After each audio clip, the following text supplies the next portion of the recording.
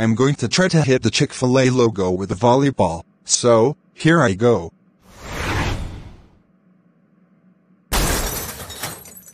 Uh-oh, what have I done? I broke the Chick-fil-A logo. I'm in so much trouble now.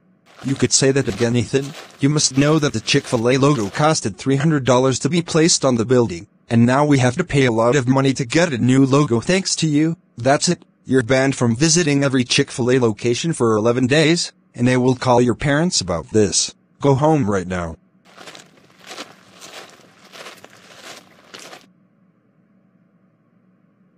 Ethan, we can't believe you broke the Chick-fil-A logo with the volleyball and got banned from visiting every Chick-fil-A location for 11 days. You know that the Chick-fil-A logo costed $300 to be placed on the building.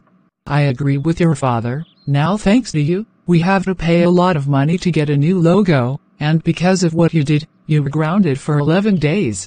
Go to your room right now. This is the worst day ever.